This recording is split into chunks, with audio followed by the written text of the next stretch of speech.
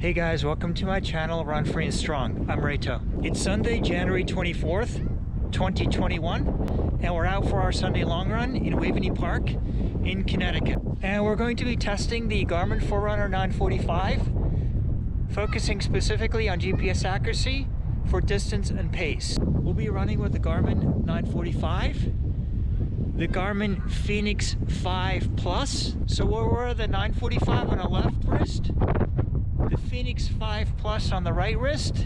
Hey guys, run done, 10 miles. Let's go take a look at the data, analyze it, and see what we can find. There's some pretty interesting stuff I saw during the run, so let's see what it looks like. Be right back. So we managed to download the data from the Garmin 945 and the Garmin Fenix 5 Plus. Let's quickly review the key assumptions for the test comparison that we did. So we ran a 3-mile loop course in Waveny Park. It's a flat runnable groomed trail. It's a mix of groomed trail, grass fields, and some paved paths. About half is woods, but not dense, and about half is open space. We ran the 3-mile course multiple times to complete the 10-mile distance, and we used GPS and GLONASS tracking with 1-second interval recording. We've shared the summary from Garmin Connect, and we can see outlined with the red box. The distance for the 945 was 10.01 miles, time of an hour, 29 minutes, 23 seconds, so average pace of 8 minutes 56 per mile, compared to the Fenix 5 Plus, 9.94 miles in an hour, 29 minutes, 22 seconds, so we stopped the two watches at the same time, with an average pace of 9 minutes per mile for the Fenix 5 Plus. So the Fenix 5 Plus came up about 0.07 miles short of the 945, which equates to about 400 feet or 120 meters.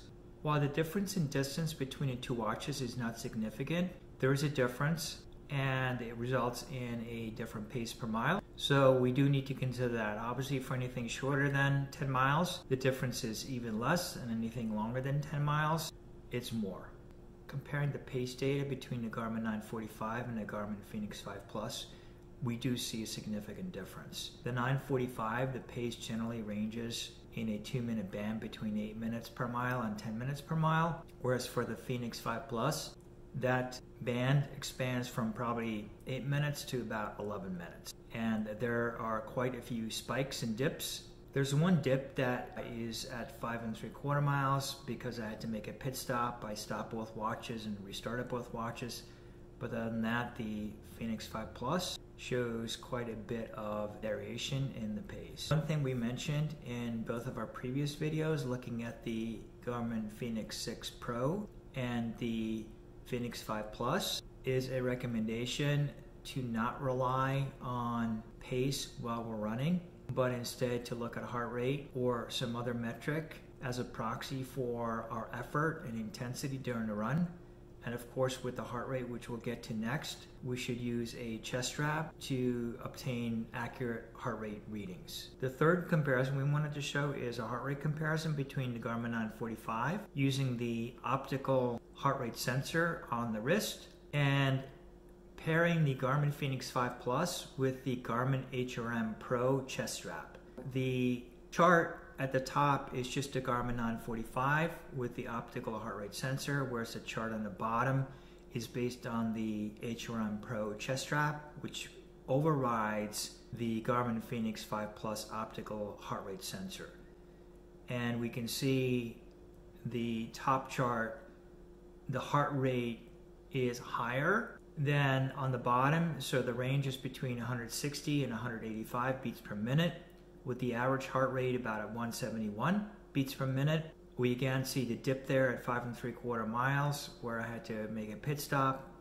Generally though, the optical heart rate sensor with the 945, there's a lot more variation. If we look at the bottom chart, the chest strap shows a heart rate range of 150 to 175 and an average heart rate of 159 beats per minute.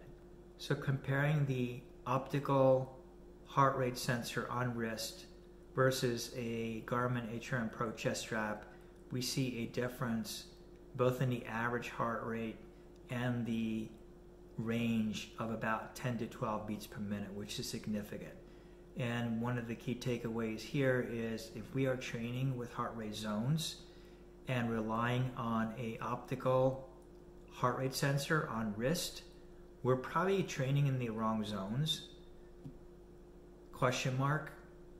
And we would highly recommend investing about $100 to buy a chest strap and pairing that with a GPS watch to ensure that we have accurate heart rate data and we are training in the correct zones. So all in all, the Garmin 945 appears to be more accurate and more reliable than the Garmin Fenix 5 Plus. Having tested the Fenix 6 Pro as well, I would say the same thing applies to the Fenix 6 Pro. So with the limited testing that we have done, the results are consistent with what fitness tech analysts are saying about the Garmin 945 being the most accurate and most reliable of the Garmin GPS watches. The next question is, why buy a 945 versus a Fenix 5 Plus or even a Fenix 6 Pro, and what are some of the key differences? I have compared the 945 to the latest and greatest Fenix 6 Pro. This is not a comprehensive review, not a comprehensive feature comparison, and this is from the perspective of a trail and ultra runner, so we are ignoring a lot of the other sports and fitness activities that these watches support. So it's a fairly narrow lens. The Garmin 945 retails for about $100 less than the Fenix 6 Pro. Size is comparable. The display size of the Garmin 945 is slightly smaller and the screen resolution is slightly lower.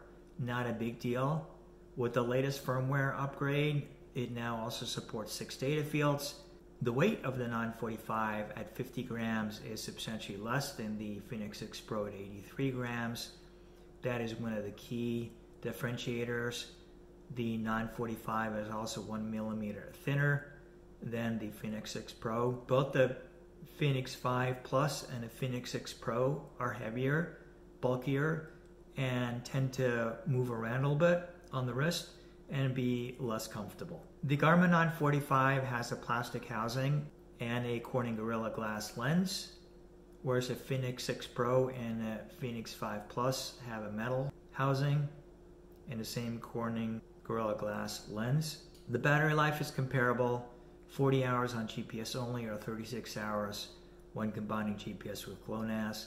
The 945 matches the Fenix 6 Pro when it comes to full high-res color maps, turn-by-turn navigation, and live tracking with location context.